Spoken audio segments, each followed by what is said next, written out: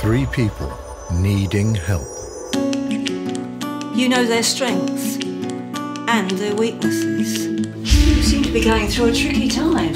Tell me about it. You should do your best to help them, but sometimes you just feel like you're up against a brick wall.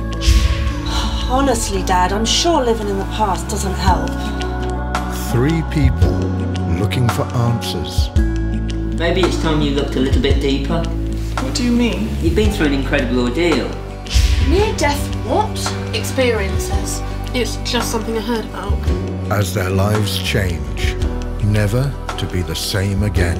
But this is something... I agree, it is very unusual, but we have to maintain professionalism. But don't you think they could be in danger?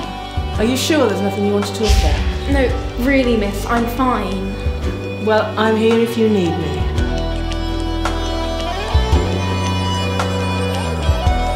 The question arises. And what about you?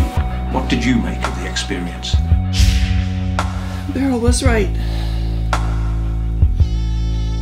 But what comes next? Is there a fourth? She was actually in the car. She was on the back seat. She reached out to grab Connor by the arm.